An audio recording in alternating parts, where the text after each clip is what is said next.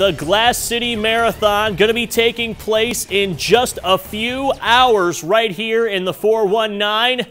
And today, on Saturday, several of the youngsters getting into the spirit just a day early.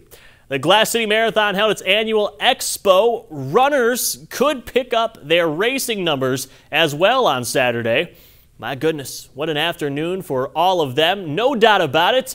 So much excitement as we make our way getting ready for the Glass City Marathon. Vendors on site today as well, getting people to gear up for tomorrow. Today, it was the UT football players helping kick off the Kids Mile. And they say it's always a great way to give back to the community.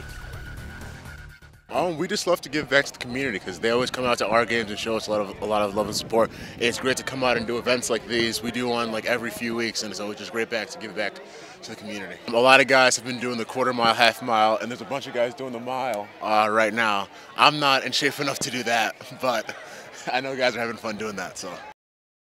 And don't forget, the 41st annual Mercy Health Glass City Marathon kicks off right here on BCSN on Sunday morning at 7 o'clock a.m. We are also live streaming the event on BCSN.TV. Our very own Christina Awayo will be on the ground covering all of the racing action.